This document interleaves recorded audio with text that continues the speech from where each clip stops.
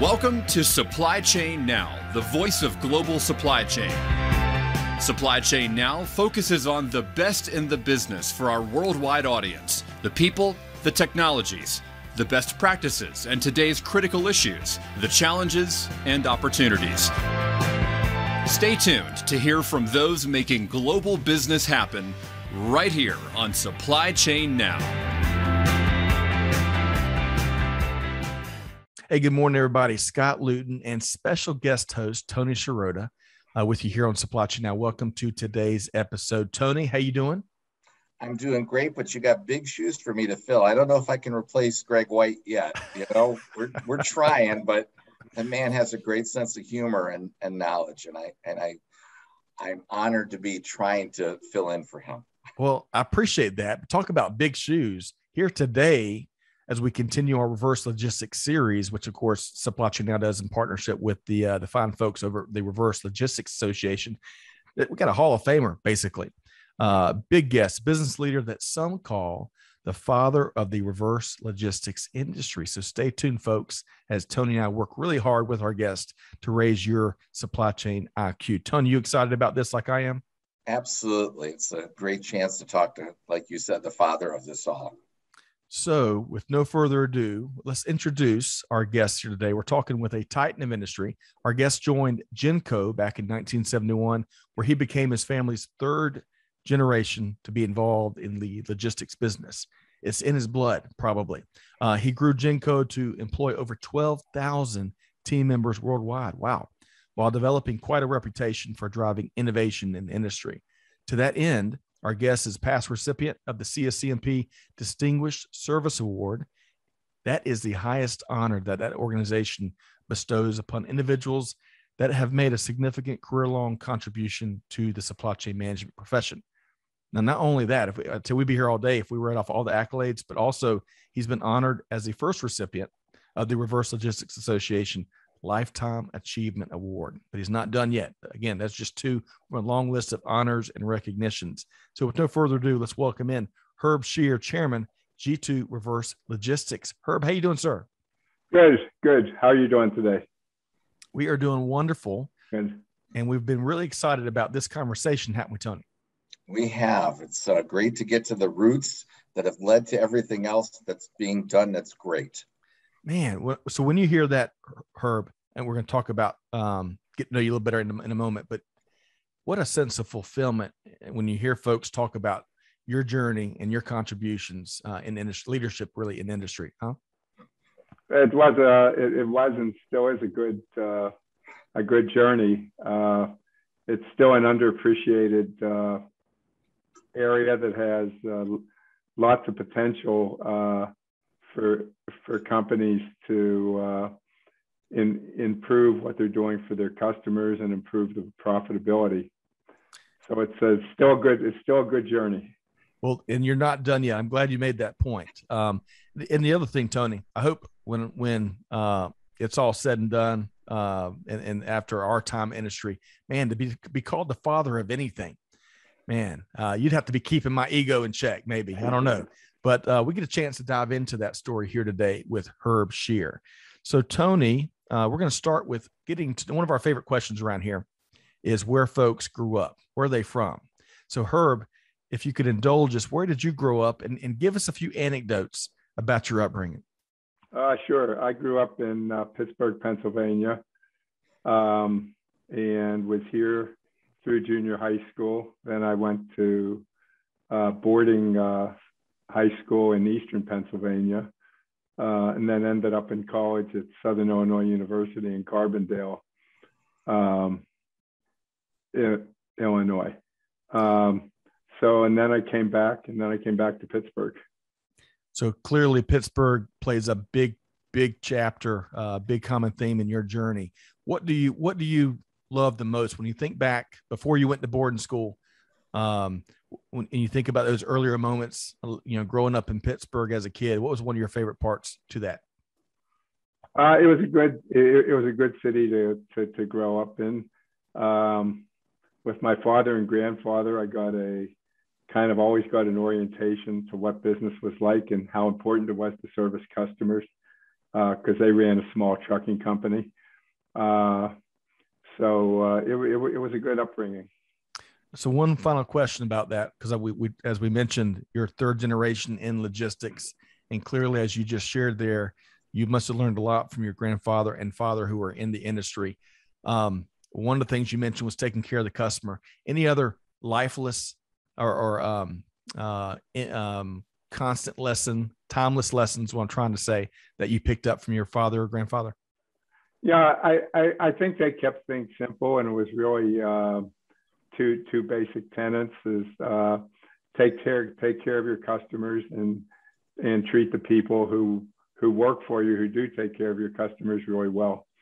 So those were two basic business tenets that I grew up with. Love that. All right, so Tony, I know there's plenty more there, but we've got an hour with Herb Shear here. Where are we going next, Tony? Well, we're going to talk with Herb a little bit about the journey, and this is an unusual journey, but it's a family journey, Herb. You basically grew up in the environment that you wound up in, but before you got to that corner office, Herb, you did a number of roles at Genco, and it might help people in the audience to kind of listen in and talk about where you started with your hands-on and how you got to that corner office and the steps along the way, because it wasn't just given to you, Herb. Right? We know that, and so we'd love to hear a little bit more about that. Sure. My family was primarily in the trucking business and ran a trucking company, about 15, 20 trucks that serviced about a 50-mile radius of Pittsburgh. And this was pre-deregulation back in the 70s when I came in, and before that, transportation was regulated. And my dad dabbled a little bit in warehousing. So when I came into the business, there was a warehouse operation that wasn't doing very well, and said, why don't you go over there and see what you can do with this thing? And the name of the warehouse was General Commodities Warehouse and Distributing Company. It was a real mouthful, so that's where Genco, the acronym Genco, came from. Some people think it came from The Godfather. If you've watched Godfather 2, his company was Genco also. So we always got our bills paid. Never had a problem with that. But I went into this warehouse that employed about 15 Teamsters and operated about 80,000 square feet of space, and started to turn it around. Well, it was warehousing, and you mentioned Teamsters, and being from Pittsburgh and my being from Detroit. I think we could have a lot of really good stories that we can't discuss on camera, but you started with that facility, and at one point you woke up and said, this is a warehouse. There's a lot of warehouses. I'm going to do something a little different with this warehouse. And so how did you come to that idea of going after the returns that nobody else was thinking about? Yeah, it really started with a customer request. We were doing overflow warehousing for a company called Farmore, which is no longer in business. It ended up being a big corporate scandal. But they were growing like a weed, and they called us one day and said, our distribution center is clogged up with all these returns coming back from our stores. Do you have some place we could store these returns? And we're looking for a software program that we can use to process them.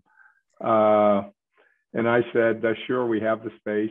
And we had 3 people on in a systems group. And I said, if you tell us the specifications of what you want,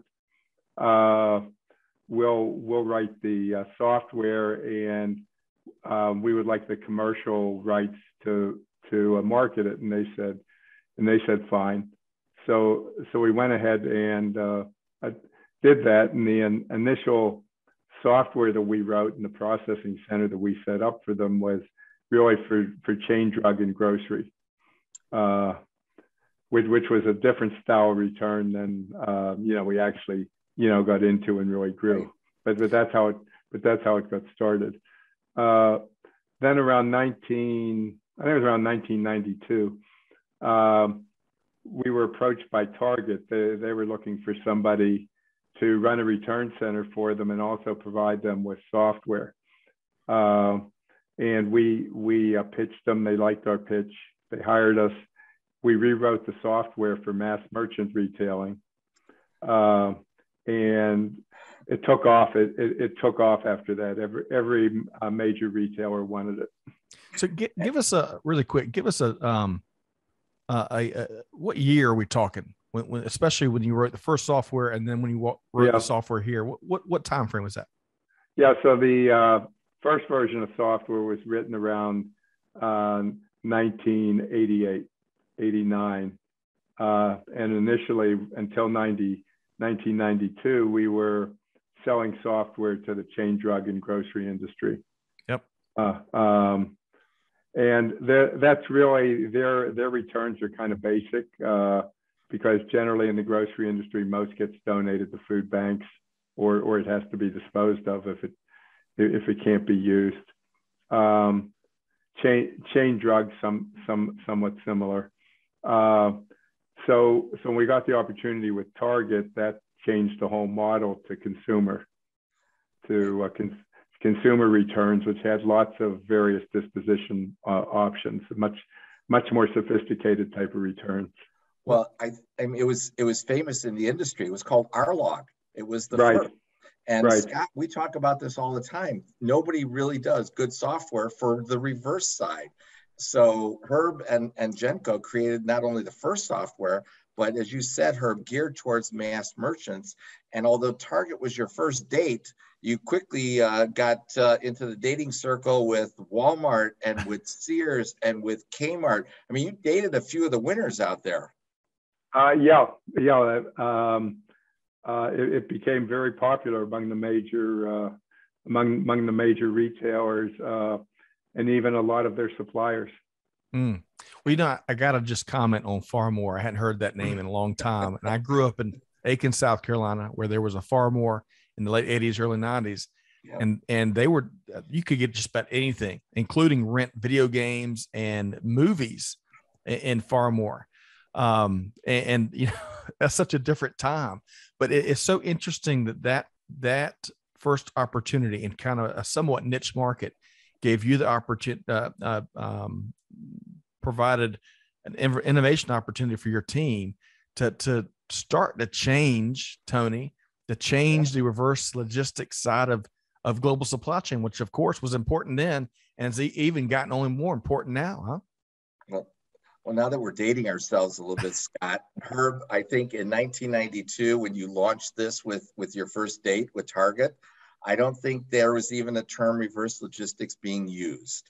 Yeah, that's correct. That's correct. And it didn't come into play until I think it was James Stock, Dr. James Stock, put it in a book in around 1996. And then, of course, going backwards. And what was also interesting about what Genco did, Scott, is every year, I don't want to say it was a party, but it was a get together of all of the major clients of Genco. And it was an opportunity not just to get together, but Herb made the intention of bringing in the industry voices, the smart people in the room. Herb brought them into the room. And I know from experience around 1998, 99, I attended one of the events and I heard Dr. Dale Rogers speak about reverse logistics. And that was the term when I first started getting into it to hear it.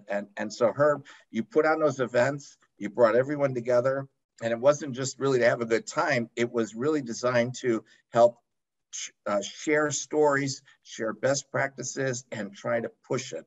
And I was always impressed, Herb, that you focused on doing that at Genco. That was really something. Thank you. Appreciate it.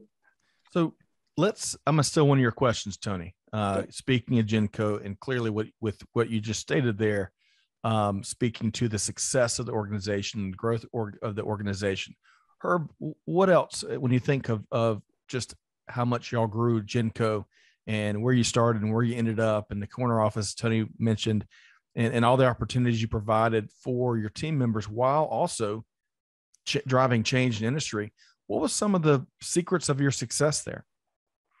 I think it was actually pretty simple. And what I'm going to say, I don't think there's anybody in business who wouldn't say the same thing. I think it's just the way that we executed it. And what we did, we had a really simple mission statement. And it was 9 words, and everybody in the company could remember it and focus. And it goes back to those basic tenets I was talking about my father and grandfather. It was value to customers, value to teammates, continue to be a profitable company to reinvest back in the business. That was our mission. But I think the way we used it and got everybody focused on it is what made us successful. We measured it. So the financial part is easy to measure. Everybody has financials. You know how well you're doing financially. Every quarter, everybody on our senior management team, which was about 10, had to call 6 or 7 customers and survey them. We didn't want an outside firm to do it. And when we first started doing that, I said, we can't do that because they'll tell us things we don't want to hear. I said, we do want to hear it because how else can we fix it? and make it better, because value to customers means we're never going to settle for status quo. We always have to keep doing better, find out what our customers want us to do better. And we were able to measure that and reward based on the success of the value that our customers felt we were creating for them. Felt the same way about our teammates. We wanted Genco to be a really good place to work. So we surveyed a third of our teammates every 4 months. So over a year, almost 100%, and said, how are we doing as a company? Is this a good place to work? Because we thought if our teammates felt good about coming to work every day, the beneficiaries were going to be our customers. If they didn't feel good about coming to work, who was going to suffer? Our customers were going to suffer. So I think the way we did it differently is that we actually measured it and rewarded for good success. And Scott, what I think we just heard is Net Promoter Score before it was Net Promoter Score. That's it's a secret, Scott, but in a way it's not. It's just basic treating people right. And the fact that you're right, I could see how you scared your people when you said, we're going to call up our customers and ask them what they think of us. I mean, that sounds radical, except it's basic. So right. It's a great secret that you shared, Herb. Well, also, Herb, no one likes bad news, but if we don't take the time to listen to it, to your point, nothing changes, right? Yeah, exactly. It stays in our blind spot, and we keep underserving customers, right? Yeah, we can fix an issue when it's a small issue. If we don't know about it, over time, it becomes a big issue. Right. Excellent point. Okay. So, Tony, I hate to leave the Genco story. There's so much more there, I'm sure, but we want to where are we going next with Herb? Well, let's one last part of the Genco story. And Herb, there are some secrets to the success that you just shared, and that's important, but timing is everything in life as well. In 1992, it was the beginning of the birth of the mass merchants, the mass channel stores, who were by and large taking everything back from customers no matter what. So the Walmarts and the Sears and the Kmarts and the Targets, they were all taking so many returns back that timing is everything. Genco, Herb, you were in the right place at the right time, and you helped them with their returns problems, and they kept growing their business because returns were easy, and you found solutions, and it's just it's an amazing journey of timing and persistence at the same time. Yeah, thank you. Yeah, that's correct. Retailers one of the things they started competing on was ease of returns that you could. But what was interesting about that when the economy used to cycle more than it's done in the 2000s so far. So when business was good, the retailers would kind of cut back a little bit on the ease of returns. And when we were in a down cycle, they eased up substantially. Sometimes we got more returns in a down cycle than an up cycle. Exactly. So that's the Genco story. Now you've turned us into G2, a little bit different company. So if we want to tell us a little bit about G2 and what G2 is looking to do. Sure. So G2 is designing a different type of software for reverse logistics. And I think the best way I can explain it is our log was a really good piece of software, but it was dynamic. It was static in the sense that once you establish dispositions for where product would go, those dispositions just stayed static. They very seldom changed. And if it's going to be a vendor return, it's always going to be a vendor return. If it's going to go to liquidation, it's always going to go to liquidation. If it's going to be donated, and so on, and so forth. And I think that was good because all returns then were store returns. Right. Now the market's different because you've got e-commerce returns, brands that are selling both to retail customers and to consumers, brand returns, and omni-channel returns. So it's a whole different array of returns, and the new software now is going to be dynamic because we can use tools we didn't have back then. We can use powerful analytics. We can use AI, artificial intelligence, and we can look at a return from the time it's initiated and start making decisions about that return that'll handle it for the least amount of cost and get the best recovery for it. You can almost predict them these days. Herb. And that's what it's going to, and that's what I would describe as being dynamic because it's going to be predictive in both reducing cost of how many touches and how much transport has to occur, and then where's the best place for it to land to get the highest recovery value. The one term I always use now is net recovery, because the highest recovery you'll always get is selling it online, but that's a gross recovery.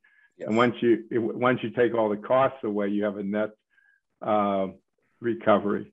So it's very possible you can sell a pallet of stuff and get a better net recovery for that pallet than selling it piece by piece online for everything that's on that pallet. So I got to add, it's fascinating. I got to ask both of y'all this question. Did you ever think we'd live in an age where folks would buy a pallet from a retailer and unpack it on YouTube, which is a moneymaker in and of itself? And then, of course, whatever they want to resell from that pallet. These are intriguing times we're living in, Herb and Tony, right? Those are entrepreneurs that are amazing, to your point, Scott and Herb. They existed back then. They would buy this liquidation back then, but they didn't have YouTube to show themselves off in, and just turn it into a story. And, right. And they're becoming actors, and they're becoming used car salesmen and stuff. And no, Herb, you and I never thought we'd see that, right? That's for sure. It's a whole different time now with all the different technologies. Herb, as you were sharing your journey here, both with Genco and with G2 and just the reverse logistics itself, it seems like there's a lot of old, common, consistent challenges. And then some new and some with new wrinkles. We're still trying to solve some of the same challenges that are timeless. It's just we're doing it in a different landscape in some way, shape, or form. Would you agree with that, Herb? Yeah. Yeah, I think we have better tools today than we had 10 and 15 years ago to solve these problems with. So it's definitely a better landscape. And I would also, Tony, we've talked about this quite a bit. The consumers also seemingly want more and more smarter, savvier approaches to really handling and processing returns to take advantage of that. What'd you call it? What'd you call it, Herb? Net recovery. Net recovery. Right. So things see shelves again and give other folks a chance to use and purchase the product. Right. That's seems like consumers really want smarter strategies there, huh? Yeah, I'd agree. And I think because e-commerce has really propelled that. And when you look at the when it was just brick and mortar stores, average return rates were 3-4% across a Walmart or a Target or a Sears or a Kmart. Today, when you blend omni-channel and e-commerce and everything, you're 10 to 12% return rates on products. So there's a lot more of it, and it needs to find its second home. I love that.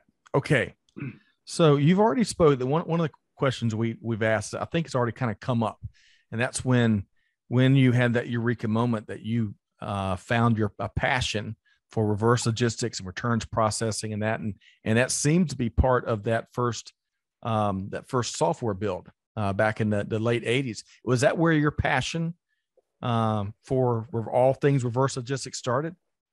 No, I think it really started with when we were able to pitch Target and have them hire us. That's what made it really exciting. That brought us into a really new and exciting market. Gotcha. When it went a bit broader and there was a bigger opportunity, right? Yeah, and the company just started to take off like crazy. It was like the Wild West. I love that. It always paints a neat, fun image when we talk about the Wild West of supply chain, containers, shipping all these days, right, Tony? And Scott, let's attach to that the fact that prior to that moment when Herb got this Genco operation going as a centralized returns center, everything was decentralized. It either was handled at the store level or it went back to the original shipping warehouse, which was a disaster completely. And it gets shoved off into a corner, right, Herb? And then once a year, somebody would come along and say, yeah, I'll give you $100 for all that junk. It was you talk about the Wild West. It was crazy, right, Herb? Oh yeah. In fact, that Sears was throwing it all away in landfills. They were just they had every year they had a supplier of the year banquets and awards, and we went and I'm sitting at this table with all of their major suppliers from Whirlpool and who are selling them hundreds of millions of dollars of stuff, and they're looking at me like, why are you at this table? And then Martinez, the CEO, got up and announced that Genco is their supplier of the year. Wow. And in their annual report, they listed us as one of the 3 reasons for turnarounds because we put about $300 million on their bottom line because they were throwing all the stuff away. Wow. So that, and pun intended, to have reverse logistics have a seat at the table, that seemed to be one of the earliest moments where it truly did, and with good reason, given the impact you just shared. Yeah. All right. So you don't often, Tony, get to sit down and pick the brain of the father of anything. Here in this case, the father of reverse logistics. Let's kind of pull the story forward, right? 2021 and kind of a look ahead. Fascinating times, right? Tony, you and I both have chatted about how we hope that business schools out there, they've got no shortage of stories to be teaching for years and years to come at a minimum, right? I held my hand up yesterday and asked the class, the workshop I was teaching, does anyone know of a school teaching a degree in reverse logistics yet? No one knows. It's not out there. All of these top 25 supply chain schools, from Penn State, Arizona State, to Rutgers, to on and on and on, Herb and I know no one teaches reverse logistics. They squeeze it into a supply chain class, maybe. And as Herb's indicating, and as we've said so many times, there's so much complexity to this. Right. It frankly, I think Herb already alluded to the fact that it needs artificial intelligence to deal with all of these complexities of a return versus the forward side. I mean, I love that you guys are the supply chain school of hard knocks and information, but it's a lot simpler on the forward side than on the reverse. And Herb, you've lived through it, and you've talked about what the company now needs to do to really be an advantage for returns. I don't think there's an appreciation of how, as you were saying, Tony, is how complex the reverse supply chain is, and all the different pieces that have to be put together and determine which ones fit best for each situation. And I think it's somewhat overlooked. But if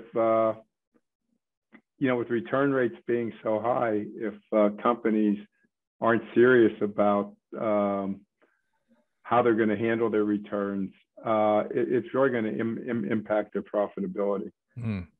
Excellent. And their reputation, which we're going to touch on. Here in a second.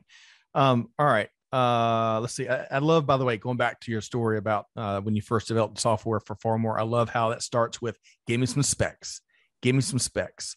If we can have specs and inputs so that we can take advantage of the latest tools, we'll better the industry and how we process returns, as well as how do we educate consumers, which we're all consumers, of course, and not hit anybody over the head, but these behaviors of buying 10, trying on all 10 and sending 8 back. I mean, that's not good. That's not good. And just because you can do it, think twice. But anyway, Tony, you were going to say something. On that specs conversation, Scott, it's important to remember what Herb was alluding to about the new software they've developed that's dynamic. Right. And dynamic means it has to respond to, and having worked at Phillips for so many years, the nightmare was we were trying to sell return goods and they were selling for less on the internet. And it's like, that doesn't work. So there's an example of the complexity that a dynamic system like Herb and G2 have developed now. Herb, if I understand it, you're looking at everything across the internet, all the different options. There are times, as you said, when it's better to donate. There's times when it's better to sell a pallet of I don't want to use the word junk, of returns. And there's times where it's better to pull every piece out and sell it individually and think about the software that Herb and G2 have created to do that, Scott. It's very, very complicated. I love that. Herb, any additional thoughts, sir? No, Tony described it really well. All right. I've learned well. I've learned from the best, Scott. That's part of it here. I'm giving you the words that Herb has given to me over the years. Well, regardless if you're talking software to handle and react with the changes of the landscape, to handle returns processing, you're talking shipping, you name it these days, a dynamic solution is the best way to go, right? It gives most flexibility and changes on a moment's notice. So we look forward to learning more about G2 in the months ahead, Herb. All right, what else? When you survey the current landscape or where the reverse logistics industry is headed, what are anything we hadn't touched on yet? What else intrigues you about where we are right now, Herb? I think what's intriguing to me is that it's a growing market, as a supplier into a marketplace.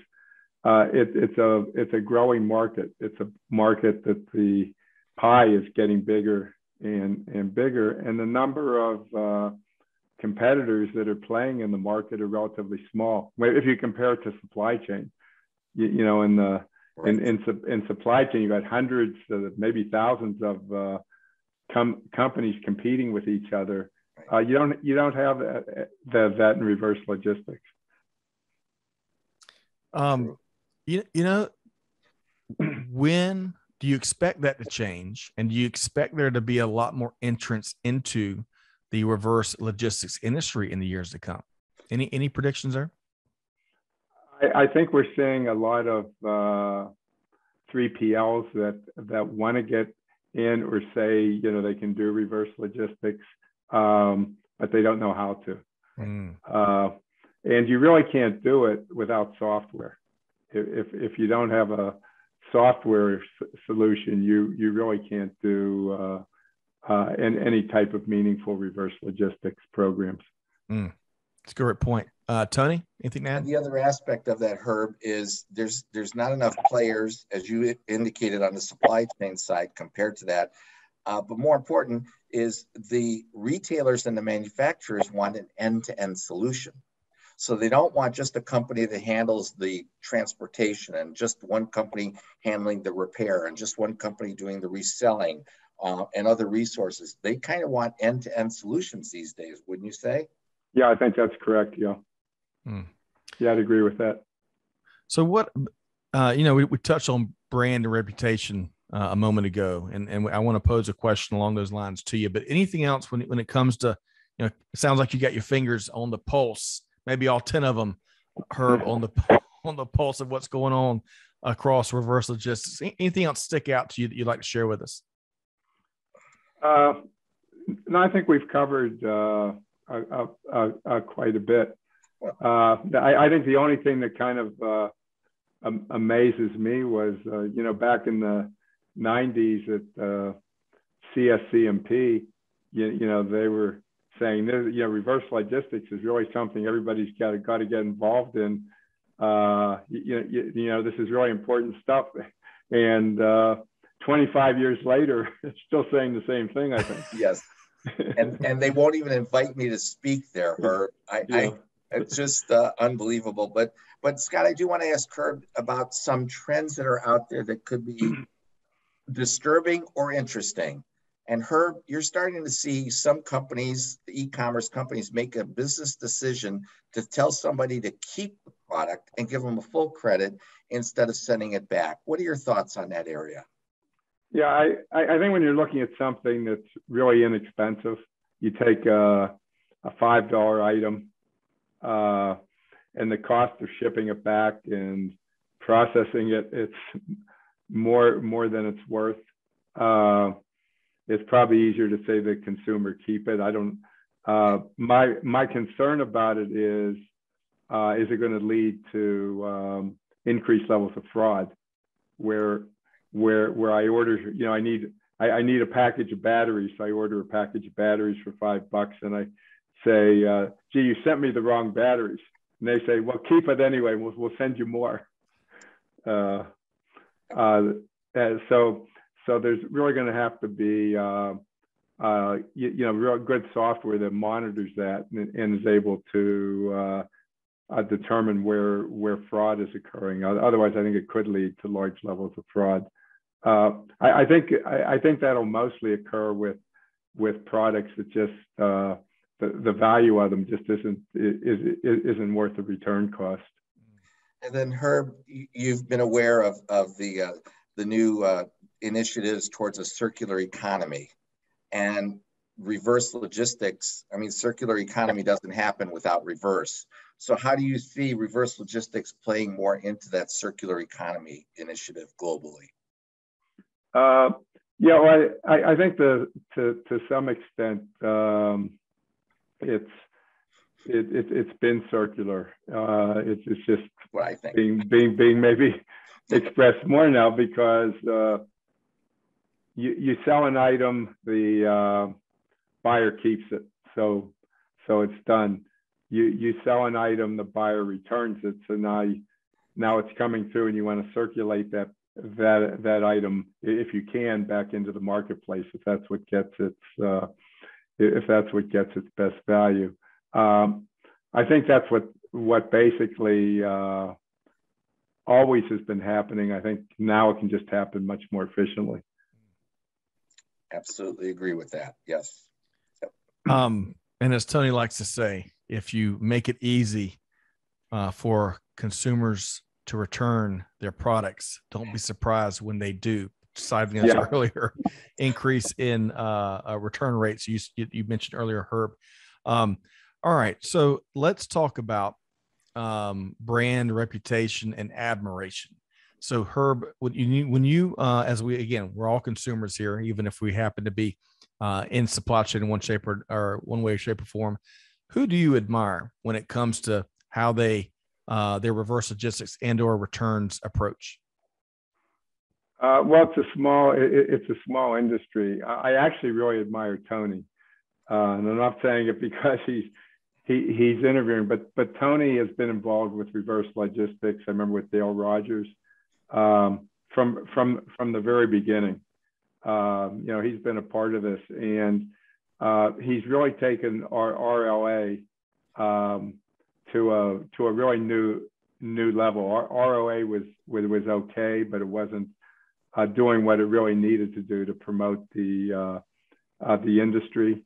And Tony has really taken it to a level today where it encompasses a whole lot of different industries, and it's really raising the view of reverse logistics and how important and how important it is. And there's nobody else really out there doing that. And I really admire. I really admire that. Outstanding, Tony. That's high praise. It's unexpected and appreciated, and I'm really humbled.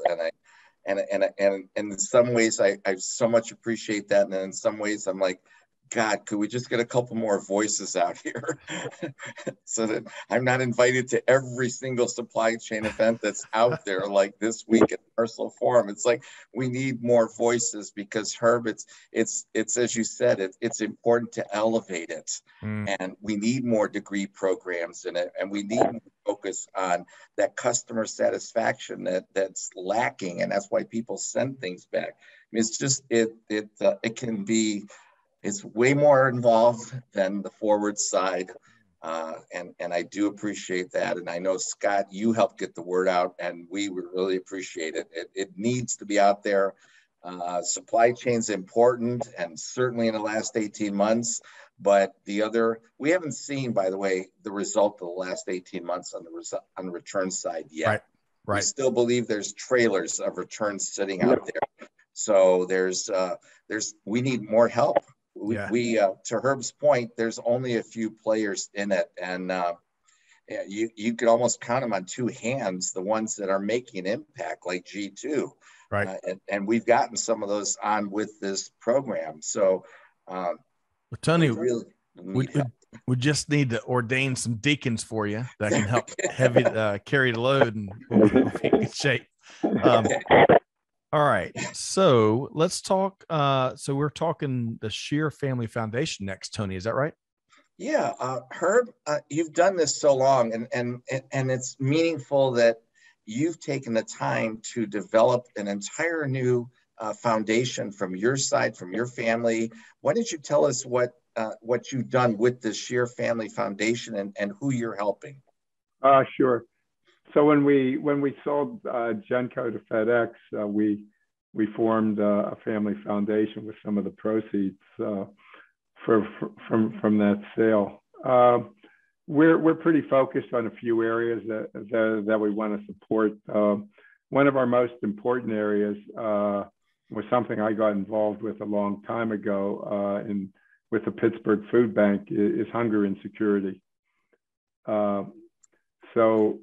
So that's a big funding initiative for us in the Pittsburgh area, in the Chicago area, Las Vegas area, where we have other family members. We support programs that help people get regular meals and today nutritious meals.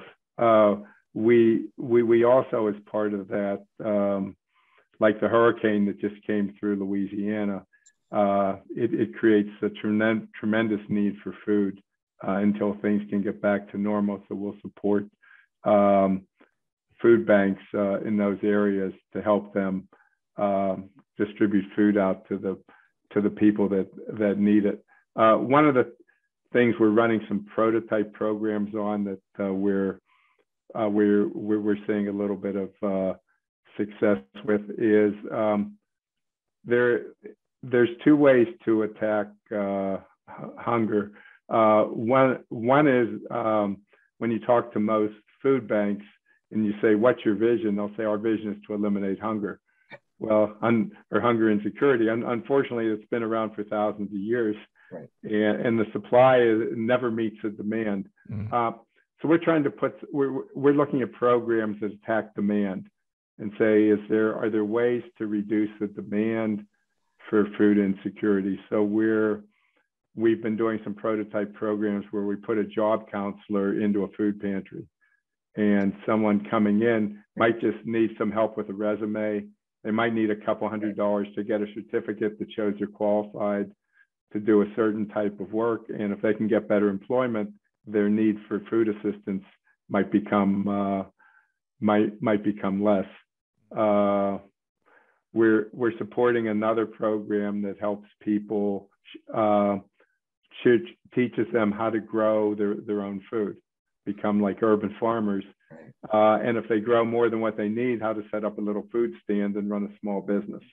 Nice. So we're trying to look at some innovative programs on the demand side as well as supporting the supply side of food insecurity.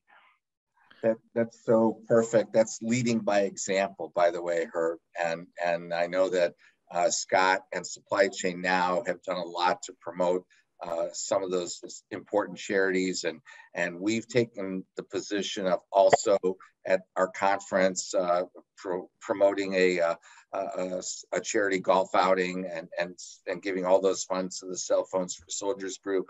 And so you've led by example, and that really counts in any organization, Scott, right? That's such a big thing. Deeds, not words. That's what it's all about. Deeds, not words. And certainly, Herb Shear, you are a leader that takes action and strong bias for action, and we can't get enough of that. So it's been an honor to spend the last hour with you in particular, and joined by Tony here.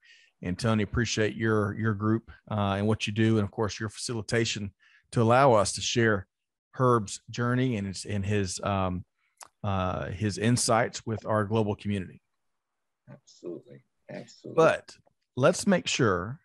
I'm hoping that some of our listeners are going to want to check out G2. They're going to want to check out Shear Family Foundation. What's the easiest way for them to connect with you and your team, Herb? I think the best way would be through LinkedIn, because we've put so much security these days on email that sometimes emails don't all come through.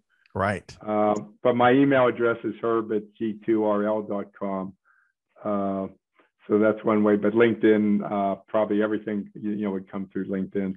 LinkedIn's better. And of course, you can also check out g2rl.com, right? Correct. Wonderful. Herb Shear, Chairman, G2 Reverse Logistics, father of the reverse logistics industry. Really appreciate your time here today. Don't go away just yet, because Tony, I want to make sure folks know how to, when you get praise from the one and only Herb Shear, folks need to know what you're up to at RLA. So how can folks connect with you? Well, the best way is our website, which is rla.org, and everything is there. Since we're an association, we show you who the members are. We show G2RL on our website. We show connections to our board members. I may have to finally pull down the cell phone number, Scott, because the malware that's coming through there now on text messages is abhorrent and won't stop. So we do respond to emails. Herb's correct. The privacy protection that we have to do these days is overwhelming, but we have a site and people can find us through that site.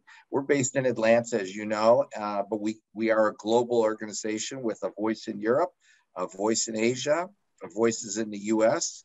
And our focus, of course, is the member companies of our community, the retailers, the manufacturers, and then companies like Herb's that look to provide solutions for them.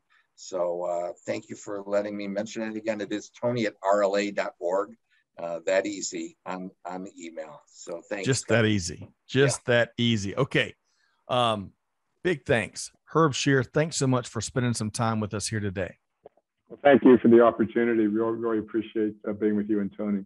Absolutely. We'll Great put our to finger see you, back Herb. on the pulse of what you're Yep. up to soon. Tony Sciarrotta, big thanks to you and RLA team for what you do, pushing the industry forward, for standing on the shoulders of titans like Herb Shear. Folks, hopefully you enjoyed this conversation as much as I have. It's really a real treat for us here at Supply Chain Now. Be sure, if you like conversations like this, they all can't be this good, though. We always get great guests like Herb. Hey, but check us out wherever you get your podcast from. Be sure to subscribe so you don't miss conversations like that. You can also find us at supplychainnow.com. But most importantly, you've heard it. You've heard us talk about it here a lot in this conversation. Deeds, not words. On that note, do good, give forward, but be the change that's needed in the world today. Be like Herb Shear, and the world will be a better place. On that note, we'll see you next time right here at Supply Chain Now. Thanks, everybody. Thanks for being a part of our Supply Chain Now community.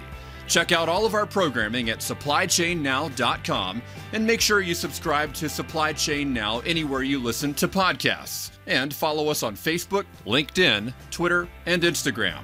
See you next time on Supply Chain Now.